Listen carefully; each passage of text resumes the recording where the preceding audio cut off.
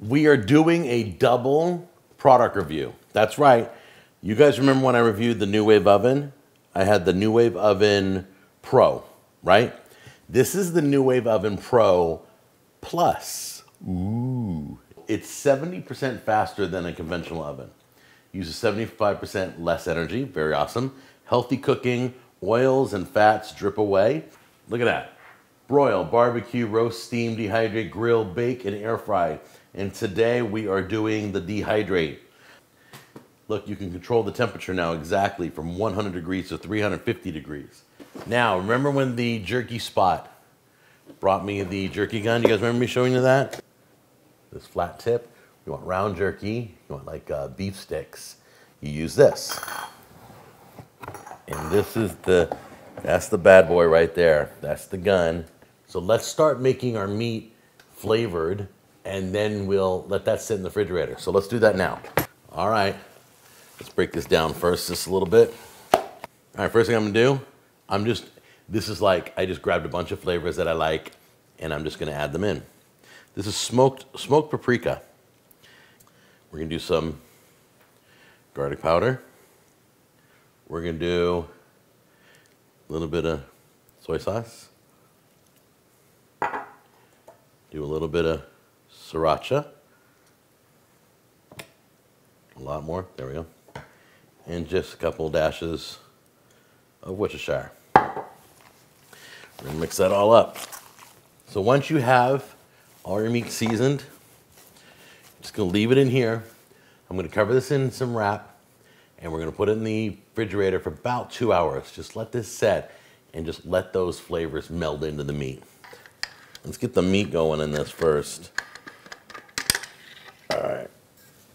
So I'm going to stuff this thing full of meat right down that hole.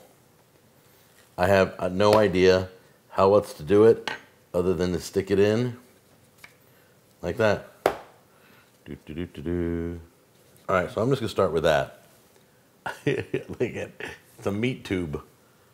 Okay, so here's the NuWave oven. Let's take off the top tray first. And I'm just gonna squirt pieces like that, I guess. And see how this works. Come on.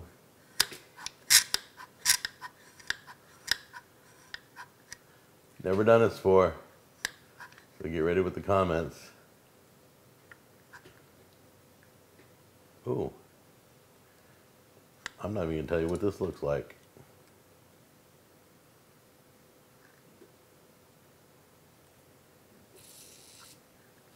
Do it again. Oh, oh, that shoots out fast. Okay, now I've got the one with the extra ring on it, so I'm gonna put this down like this.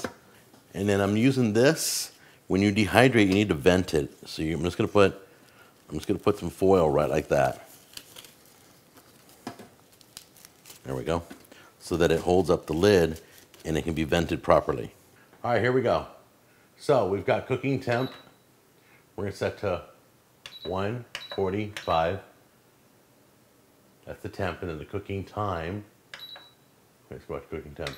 Yeah, 145, see it? And then cooking time, we're gonna set 6 to 12 hours, but I'm gonna 600, 6 hours, start. Oh my goodness, that's it. All right, I'm gonna pause the machine right now. We have 3.5 hours left. We've been doing 2.5 hours. I'm gonna swap the meat. All right, let's swap layers. I have to tell you, I honestly believe that we're halfway done. I think 6 hours is gonna be enough. Okay, so let's put this back together now. There we go, start. There we go. You don't hit pause again, you hit start. Because pause again will clear it. So hit start. There we go. All right, see you in a few more hours. And there it is. I'm gonna set it on, there's a little excess fat. You wanna set it on a paper towel. Look at that.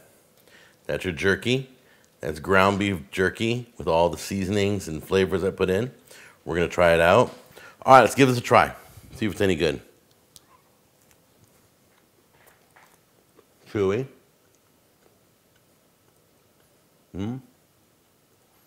Flavors aren't that strong. I'm looking for a little heat from the sriracha.